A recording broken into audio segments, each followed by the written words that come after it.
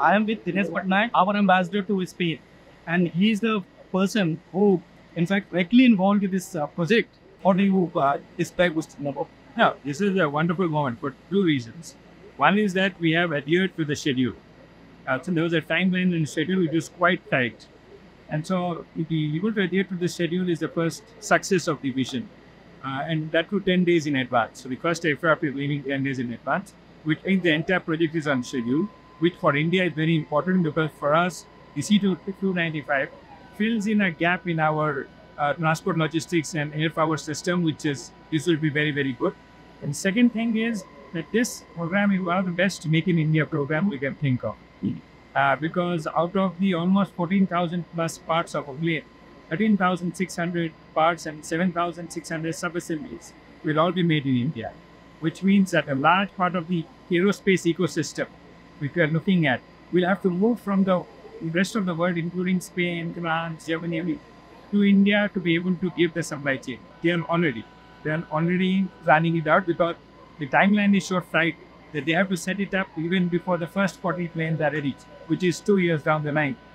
And so they're all ready to go. We are helping all embassies across, especially in Spain, because where you are here now in Seville has a massive aerospace ecosystem. There's an aerospace in the north of Spain. There is in other parts of Spain. There is in France. There is Germany, UK. All of these people who are the supply chain of Airbus will have to move to India because 13,600 parts is very large. Already, of course, there are a lot of Indian companies which are supplying, which are in India. They all have to be NADCAP certified. They have to be certified on a certain way because this certification is required. So the system is moving.